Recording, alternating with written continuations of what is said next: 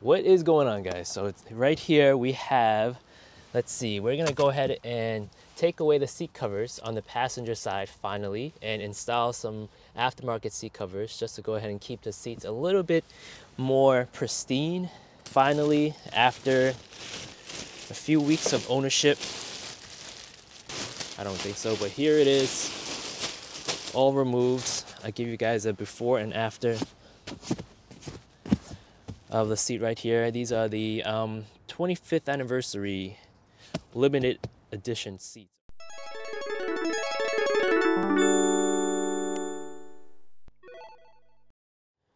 All right, I'm gonna go handheld for a little bit and give you guys a look at the seats. It's the same as the second row seats. Bolstering is pretty nice. It's not too soft, decently firm. Thigh support, bolstering on the sides, etc.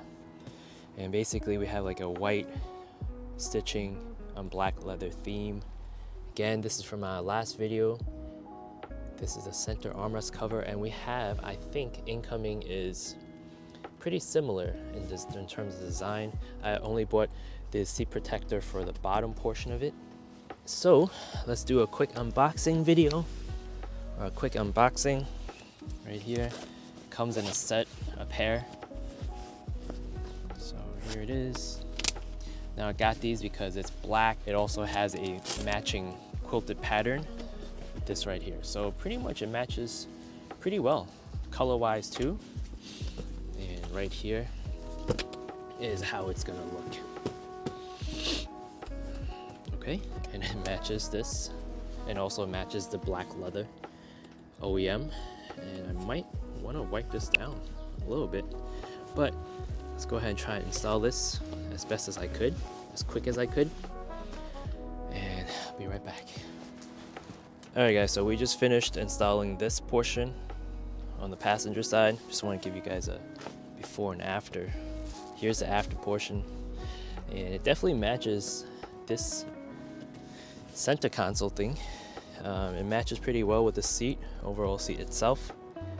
Here it is against the neoprene seat covers. And you still get the backing right here, original pattern. And a little bit about this, what do I like? So far it's a pretty good fitment. It fits the Sienna seats pretty good. It has like a black trim around here, piping along the edge of the seat. Extends all the way over here like so. There's a little tiny pocket here. How does it secure?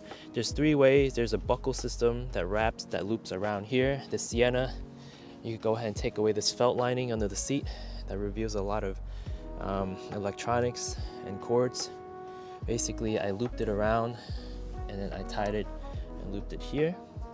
Also there is this portion right here, a latch system that prevents the seat from sliding forward. The seat cover from sliding forward. Let me go ahead and give you guys a better look. So you got two right here. So it works pretty well actually. All right, and then it's very well hidden because right now after this I'm gonna go ahead and put this back. There's like elastic from the factory that I could go ahead and just put back like so. And in the front, here you have a spring, kind of like a clamp system, two clamps that goes right along the bottom of the seat covers. One over here and one over here, like that. And then you tuck the rest of this underneath, in between like this, and it stays pretty well. All right, and I'm gonna go ahead and finish up over there. All right, so the ventilation is on setting 3, so that's max. You can hear a little bit of it over here, and you can feel it. It's pretty loud actually. And in terms of this, not much. So the bad part about this is this will block the seat ventilation. Heat wise, it's not going to because I had heat and it's warm right now. But in terms of ventilation, you can feel the ventilation here, but in terms of cool seats. That's a bummer. So yeah. So it does block it off for the most part. That's something you have to kind of keep in mind for these seats right here. In general, if you want ventilated seats, it's gonna only come over here, but it's gonna block the portion that cools off your bum. Right? Alright, so I went ahead and unclipped this right here, and here's the material from the bottom portion. Kind of is rubberized here to go ahead and prevent any type of slippage, but it should be breathable.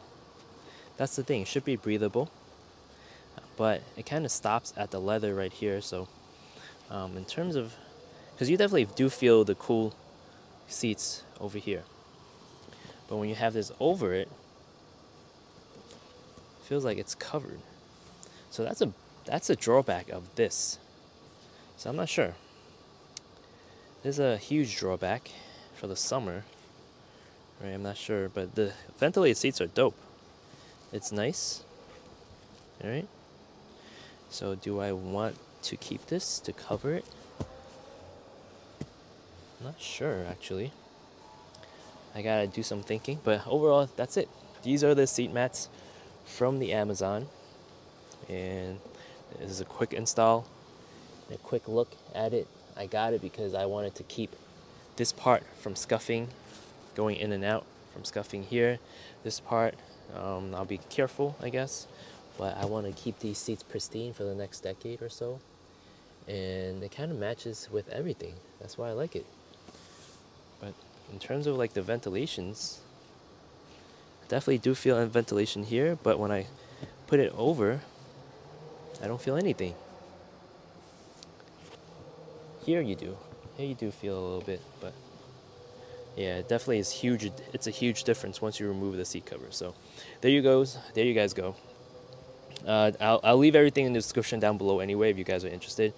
But for the most part, if you don't have heated seats, ventilated seats, then these are pretty good quality for about $40 or so for two.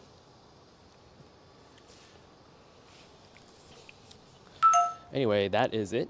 Thank you guys for watching, and I'll see you guys in the next one. Take care.